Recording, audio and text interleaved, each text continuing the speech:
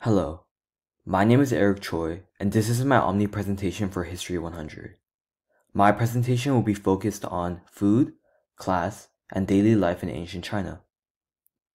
Ancient China has a rich history that dates back to 1250 BC. The higher class and the lower/middle class has a very large gap in practicality in ancient China, which is shown in documents and research. What is interesting is that the gap can be correlated to what the person actually eats. A lot of research has been done to show what the ancient Chinese people ate, but there is no research further that links diet to class. Instead of stopping at their diets, thinking further into their daily lives makes it extremely obvious that food is connected to almost everything that they did.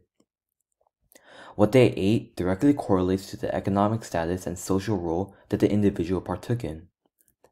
Ancient civilizations like the Han Dynasty in China prove that there is significance in what their people ate, which correlates to their daily life. First, I would like to go and talk about my research question for my presentation, and then I would like to move on to my primary analysis, and then I would like to move on to my main points of the presentation and move on to number 4, which is to answer my research question that I presented. And then I'll finally like to conclude and talk about my works inside it.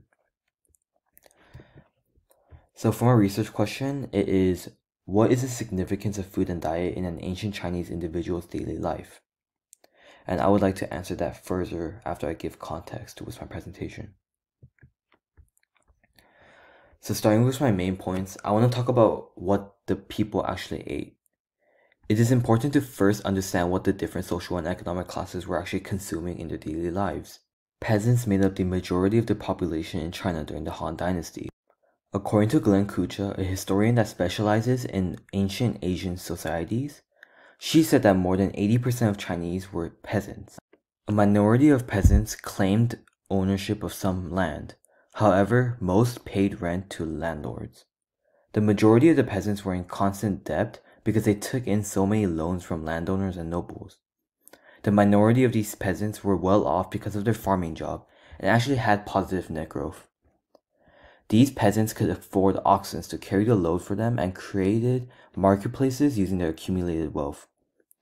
It is widely believed that peasants were primarily the least important class in the eyes of the royals and the wealthy families. The peasants primarily ate an extremely bland diet. In the northern parts of China, their diet consisted of dumplings, pancakes, and noodles. In the south, the staple food was rice. For both regions, if a peasant lived near a river, they would primarily catch, sell, and eat fish. Dumplings back in ancient China consisted of a cooked dough with small pieces of leftover meat from a last meal or rice stuffed inside of the dough.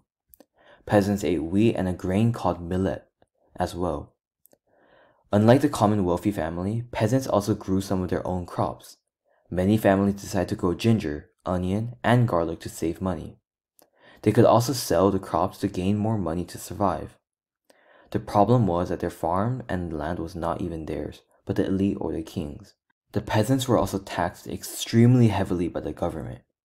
John Super says, often when it came to time to repay the debt, the peasants had already sold his tools and animals.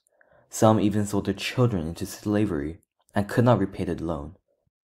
Then, the landowner would take the peasant's land, having him work on it for practically nothing. Being a peasant was extremely harsh and was not a great way of living out a precious life. The elite had a very different diet than the peasantry in ancient China. The wealthy ate the same grains as the peasants, such as rice and millet. They just ate everything in exponentially large portions. They ate a large plethora of meats such as pork, duck, chicken, goose, and dog. They also ate a lot of greens that included yams, beans, turnips, onions, and garlic. Along with vegetables, the elite had the blessing of being able to indulge in fruits such as oranges, lemons, peaches, and apricots. Another thing to mention is that the wealthy also ate a large amount of fish. Among the fish they ate, a prized delicacy that is still eaten today is a shark. Various soups were made that sustained the shark's fin inside of it, as well as bird's nests, bear paws, and sea slugs. Another thing that is extremely exclusive to the elite was wine and alcohol.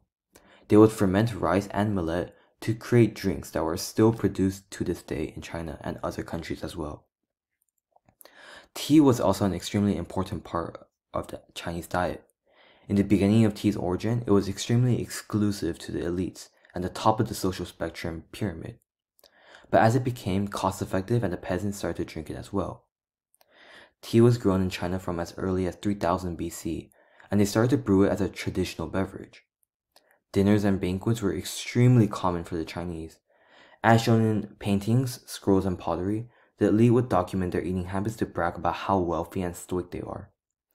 Art where there are huge tables that elite and royal men sat around with at least 20 plates filled with meat and fruit is extremely common. As we can see in this painting right here, we see a plethora of men with a bunch of plates in a huge table. So we can see that example straight from this primary source. This information all distills back to what the main thesis of how one's diet can connect to their daily lives. It may be hard to see the implication of what food really means to the ancient Chinese civilization, but there truly is a large gap between the social classes that directly correlates back to food. Many peasants had extremely grueling and difficult lives. They worked nearly every single day of the entire year to supplement themselves and their family. This meant that they had absolutely no break and were physically, emotionally, and mentally drained. They were physically drained from their workload and had a hard time even thinking properly after a long day of farming and towing carts full of vegetables. The peasants also were heavily induced into harsh weathers that included the frighteningly scorching sun, extremely dampening storms and rain, heavy dust storms, and the extremely cold. It was a living misery for them every single year. Even a single one of these natural disasters could ruin a peasant's entire life. Their field could be destroyed, their oxen could be killed, or their tiny house could have collapsed. The peasants had nothing to truly live for, since they are only working for the owners of the land and their families. Even when they are starving and eating a couple grains every day, they could not stop working because that was their entire daily life. Their shirts and pants were made of scratchy cloths, and their sandals were made of straw that gave their feet infections. When it came to providing for one's family, many people do not take into account how difficult that was. 3 generations of a family, the grandparents, parents, and children, usually all lived in the same tiny household. This made it extremely difficult for the father and leader of the household to live with any benefits or blessings. China was a male-dominating society at the time, so the male had a huge power spike and led over the females in the household complex. The roofs of the houses were thatched, and furniture was relegated to small wooden benches that can barely fit a child's body, let alone an adult's. An average elite's daily life was luxurious and much more abundant than a peasant's. Instead of the peasants who sparingly ate extremely low amounts of food, the elite piled up a huge table with an unthinkable amount of plates. They lived in a tremendously large wooden house that served as another possession for them to brag about. Roofs were made of customized tiles that were handmade and hand-carved. These tiles were more expensive and luxurious because they were built in a curved shape, which is much harder to produce in an ancient Chinese setting where there were no machines. Even in a luxurious house, there was a limitation of furniture, just like the peasants.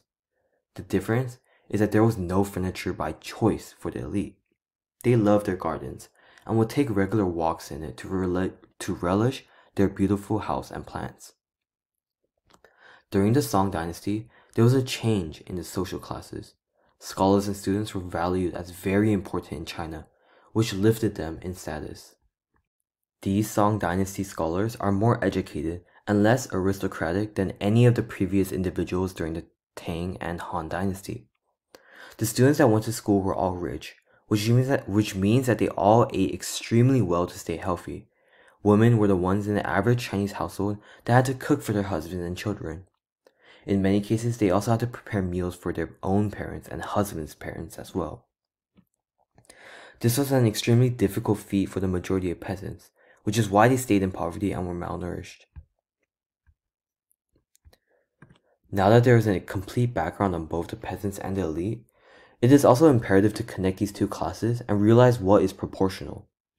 It turns out that the significance behind the food that each social and economic class eat is profound. Peasants and generic merchants were extremely skinny, and that made their bodies unproductive.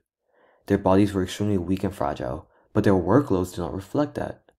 Hundreds of peasants would die every year because they were forced to work every second of the day to provide food for their family and wealth to the landowners. Even when they worked their entire lives away, they could only get a small spoonful of rice and a tiny dumpling filled with scraps for themselves and their families. The lives of a common peasant was a vicious cycle that they could not escape. The elite on the opposite spectrum grew fat because of the amount of food they consumed. Since they loved bringing guests over to their house to brag about how much they possess, they started to stack huge tables with food to impress them. Copious amounts of pottery, art, and portraits during the Han Dynasty showed paintings of royal men that were plump and overweight. Many of these elites were clinically ill and died early due to diabetes. There is an indirect correlation that can connect their death to their eating habits. Confucius was quite clear that the purpose of eating was to satisfy hunger, rather than gastronomic indulgence. He himself ate sparingly and carefully balanced his diet between grains and such flavorings as meat or vegetables. He was also fastidious around the freshness of the food he ate and about cleanliness, setting high standards of hygiene for his followers. Although many of them fell sick to their gluttony that was looked down upon, they had happy and easy lives thanks to their money. Food truly did change how all of the Chinese population lived their daily lives. Following the patterns of the diet only provides further insight on who they are as individuals and why they matter to their environment. Now, as we look at these paintings and primary sources, we can see that all of what I just explained is demonstrated in these paintings. So the first painting is called An Elegant Party, and it was created in the Tang Dynasty. And as you can see, there are many men sitting around a huge table with plenty of plates. And it just shows how comfortably and gluttonizing the men were. In the second picture, we see a couple peasants that are working in their farms during the Han Dynasty. And in the third painting, we see yet another example of how the elite use their richness and their wealthiness to create elaborate banquets and feasts to show their guests around. Now to answer the research question, what is the significance of food and diet in an ancient Chinese individual's daily life? Hundreds of peasants would die every year because they were forced to work every single day of the day to provide food for their family and wealth to the landowners. Many of these royals became clinically ill and died early due to diabetes. There is an indirect correlation that can connect to their deaths to their eating habits.